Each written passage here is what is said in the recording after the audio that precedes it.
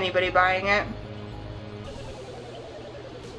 Hey guys, it's Mary. Welcome back. I just wanted to do a little favorite video. I know it's not the end of August yet, but it's getting close and I'm excited for fall, so I'm kind of skipping a week or so ahead of time.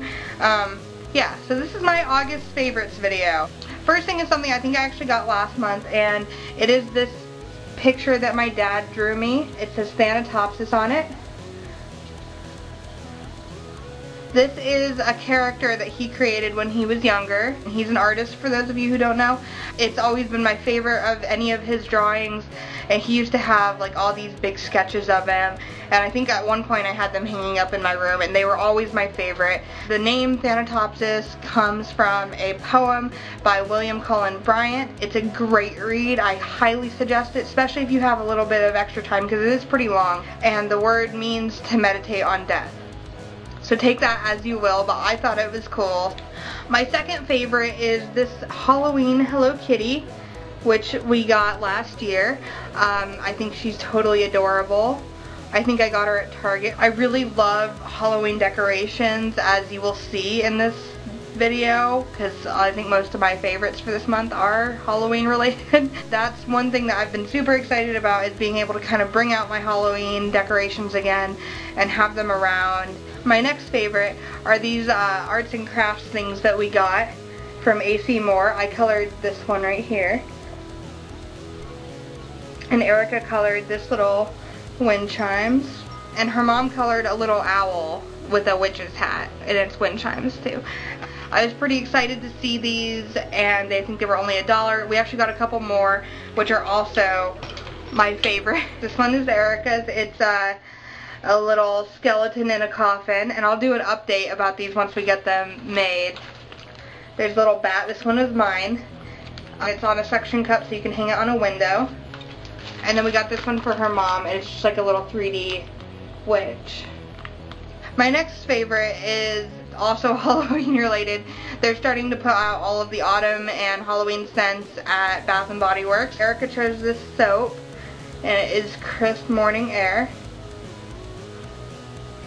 It smells like Colorado to me, so to me it smells like home. Especially in the fall, it's a very familiar scent to me, and I really like it. So I was so excited to get that soap. My next two favorites also come from Bath & Body Works, and they are this hand sanitizer, and it's the scent Franken Kitty. It is a candy apple scent, and it smells like apple, like green apple, but it smells like green apple mixed with like spices that are related to autumn. It smells incredible. I keep it in my pocket when I go to work, so people are always like, oh my gosh, she smells so good, and I'm like, oh, I just sanitized my hands. My other favorite is obviously a favorite. You've already seen it. It's this heirloom pumpkin candle. It smells so good. I love anything pumpkin scented or kind of related to autumn like that, except sometimes I really hate when they smell too sweet. It like makes me sick to my stomach, but that one smells awesome. It's perfect. It's like nicely spiced, I guess would be the right word. One of my last favorites is a TV show I've been watching. I watch it on Netflix, so anybody who has Netflix, you guys can totally check it out. It also comes on Investigate Discovery, the channel on TV.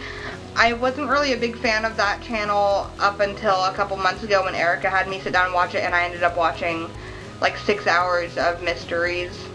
The show is called Disappeared. It is basically what it sounds like. It's about missing people. A lot of it is cold cases, so it's stuff they never discovered. I've been getting super into that, except it does kind of make me extra paranoid, and I'm already paranoid enough as it is, so I still like it. My last favorite for the month is our new fish. His name is Arnold. He is so cool.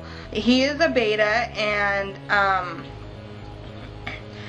we got him a 2.5 gallon tank. A lot of people, I guess, think that a beta comes in a small bowl so it can live in one, but I've read that that's really mean. It's closely compared to buying a puppy or adopting a puppy at a pet store and then putting them in a cage, because that's what they live in at the pet store. That's kind of a lot of people are going to be like, oh, well, a puppy's totally different than a fish. They're both living creatures. They both deserve to be happy. So we got him a 2.5 gallon tank. I did it up like a Halloween scene, and I think it's awesome. He seems to like it. So I will be giving you guys periodic updates on Arnold. If you're interested, I will probably do it anyways, even if you're not interested. But yeah, so those are pretty much all my favorites for August. So I will see you guys next time. Bye!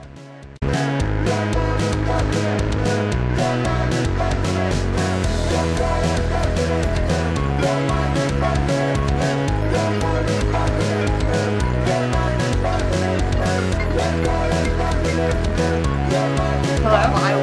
I keep it in my, my next favorite since it's starting.